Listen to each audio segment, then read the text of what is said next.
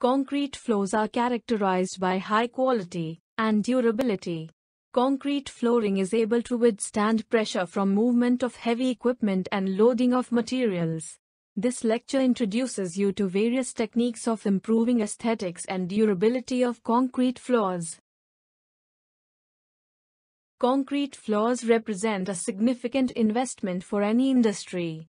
Despite this, it is often the most neglected and abused part of the structure. Apart from the mechanical abuse, spillages of various kinds of chemicals also occur, often weakening the reinforcement and concrete surface. The need to protect the surface or enhance its appearance with a suitable coating is quite obviously there. Floor hardeners are embedded in the top surface to achieve a dense and a tough surface, capable of withstanding the abrasion and impact loading seen by floor slabs in a wide range of commercial, industrial and manufacturing facilities. The hardeners are commonly spread by hand, however, use of a spreader should be encouraged to achieve better finish. There are of two types of hardeners, metallic and non-metallic.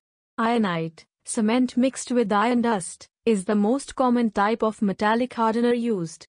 The hardeners can also boost light reflectivity in excess of 50%. The non-metallic hardeners are widely used now. They are available in wide range of attractive colors. They become intrinsic part of concrete, have excellent mechanical properties, and provide floors that are tough and long-lasting. The hardeners should be applied using a spreader, for even distribution. It should be spreader in two portions. Allow the first shake to remain unworked on the surface, until it has absorbed all the surface moisture and a dark uniform surface color is achieved. Then use a floater till all the hardener gets mixed with top concrete surface. Then immediately apply the second shake, for a leveled and uniform surface. The application rate depends traffic of the floor, and the impacts which floor is expected to resist. For lighter traffic 3 kg per square meter is sufficient. For heavy traffic, 5 kg per square meter is applied. The final thickness of a dry shake finish should be 2 to 3 mm. The necessary application rate to achieve this depends on bulk density of the dry shake. Sealing and protection. It protects the concrete surface by providing protection against contamination and chemical attack by imparting a film-forming layer on the surface of the concrete. This protective layer also adds a measure of abrasion resistance to the concrete surface. They provide added advantage of providing glossy appearance, and are also available in colors, to further enhance appearance. The products are solvent or water-based. Concrete polishing is the most significant flooring finish alternative followed in last couple of decades. It is a mechanical process by which the surface of the concrete is ground and polished using a penetrating hardener to yield a surface that exhibits reflectivity and increased abrasion resistance. It makes the surface to shine like crazy, which is also long-lasting and sort of permanent. All one have to do is wash it with water to maintain it. After polishing, densifiers such as sodium, potassium or lithium silicates are used. These chemicals react with the concrete itself.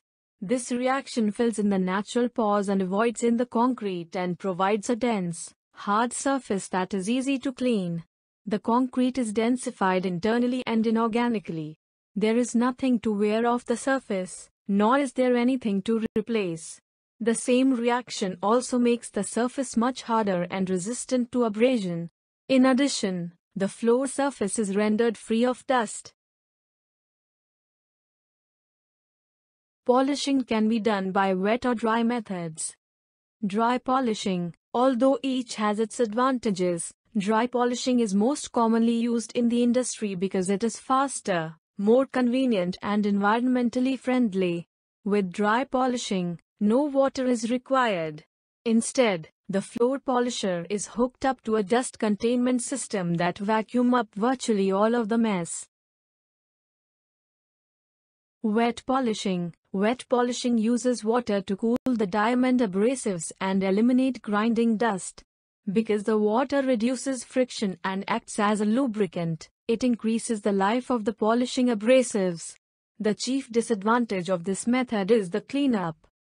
Typically, dry polishing is used for the initial grinding steps, when more concrete is being removed. As the surface becomes smoother, and crews switch from the metal bonded to the finer resin bonded diamond abrasives, they generally change to wet polishing. Floor coatings.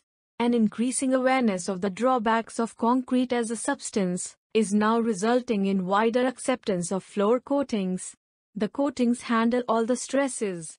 They withstand constant traffic and mechanical wear along with abuse from things like corrosive liquid, high temperature and heavy impact.